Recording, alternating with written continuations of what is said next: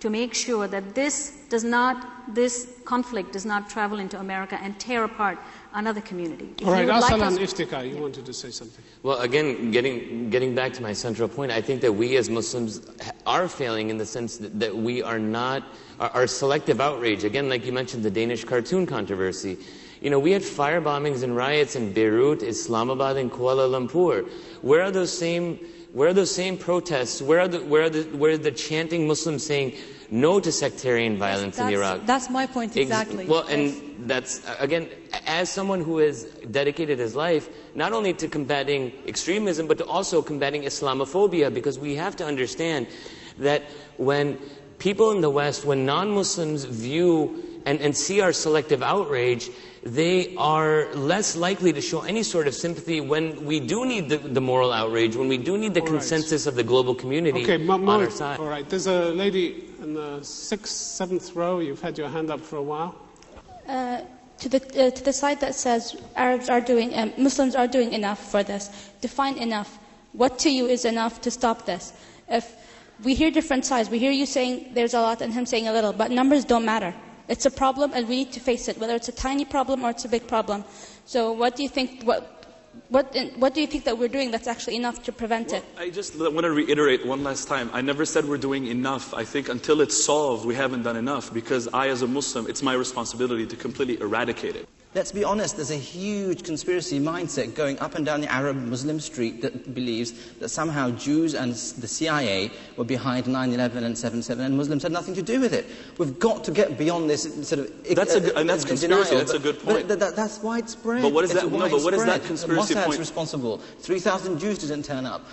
We've got to accept responsibility for where we are collectively as a community, and once we've done that, and hopefully tonight's motion will be passed, because that admits that we've got a problem, then we can start talking about what to do about it. Okay. Gentleman in the 3rd row, we'll take a question from you, please. Mrs. Khan, you said earlier that we need the average Muslim population. They need to step up to help combat extremism. Well, what can the average Muslim person do to help combat this? I have a 5-point strategy. We Muslims take pride in our 5 pillars. We love our 5 pillars and we do them really well.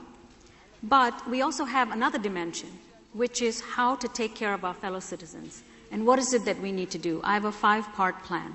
We need to cultivate new leaders who will instill hope and inspire others. You have to befriend the West, my friends. The West is no longer of the other. I am part of the West. There are 25 million Muslims living in the West. You have to empower women. They are the glue that hold the community together and the family together. And women have the most to gain by eradicating extremism. Wives, mothers, and sisters don't have to weep anymore in silence because they've lost their husbands, sons, and brothers. And you have to help Muslims who are working against extremism if you have resources. And I say, just give $1 for every Muslim who's not an extremist. Okay. Give it to me or give it to any one of us, and you will see a change. All right, Fifth, last point. Yes, and this is the one that everybody can do. Reclaim the Ummah for peace and justice, and replace it by reporting criminal activity in your own community. Don't be afraid to do that. All right, gentleman in the front row. You, sir. My question is from Mrs. Khan. You say that 90% of extremists are they're extremists because they're looking for political freedom, right? So Mr. Hussein said that in Saudi Arabia, the center of the Islamic world, we have people selling magazines calling for the death of non-believers. Why do you think that is? Well, I think that there is the truth of Islam has been hijacked by people who have a distorted view of Scripture. And I believe that there's work to be done in that area. And what would you do about that kind of literature being sold in Saudi Arabia? I think that we really need to take a serious look at that, because we in the United States... What does that mean, take a serious look at it? We have suffered from that in the United States, because the verse says non-believers, and then in parentheses it says Jews and Christians. That's not a non-believer to me. You say that every year millions of Muslims go to Hajj and we walk away silently. There's no protest against the fact that the Saudis have totally demolished our heritage in Mecca and Medina. There's no protest about the fact that they impose a certain sexual segregation in the Haram in Medina and in the Haram in Mecca. I feel collectively we're responsible for what's going on in our heartland, from where we send out ambassadors on a yearly basis, unless we challenge it right there. Okay, well, lady in the second row. We'll take a question from you, please. Good evening. My question is to Mr. Arsalan. When the Danish government eventually met with the Muslims in Denmark, they chose only to meet with the modern Muslim. Isn't some of the extremism in Islam are the results of frustration born out of the West's desire to have a dialogue only on its own terms? Thank you.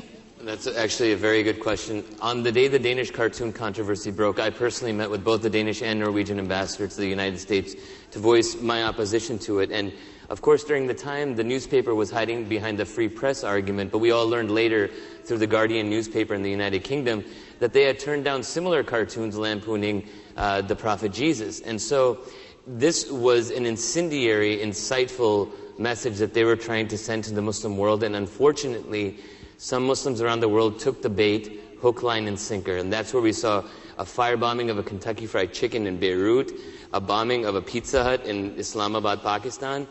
And the difficulty that I had, I go from CNN to BBC to Al Jazeera explaining these situations, and the first question that I get, and it's a question that I think all of you should think about, is that what about the virulently anti-Semitic cartoons that regularly appear in Muslim newspapers around the world? So if we are going to condemn racism, we should not only condemn Islamophobia, we have to condemn racism in all of its forms, especially within our own Muslim ummah, whether saying that Arabs are better than non-Arabs. We have to be consistent in our message, because otherwise to the rest of the world, we're just seen as duplicitous Muslims who only cry foul when something goes wrong with us and not when our people do something wrong. All right, Moez Masood.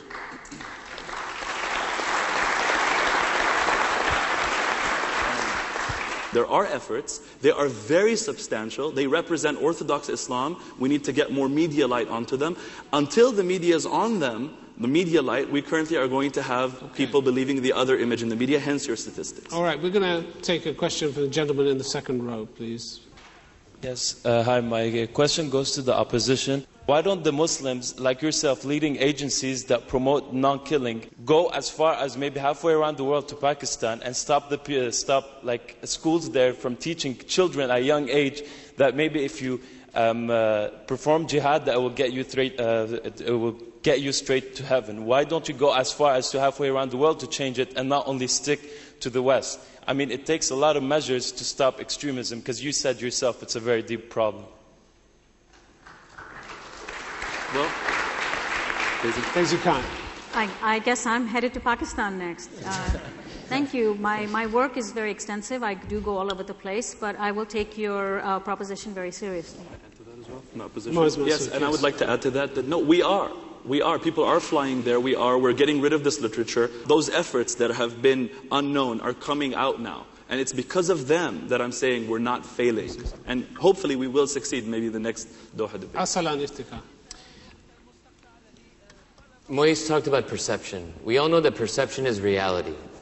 When one-fourth of a nation thinks that you are too dangerous to live next door to, it is quite clear that we are not succeeding in getting our message across.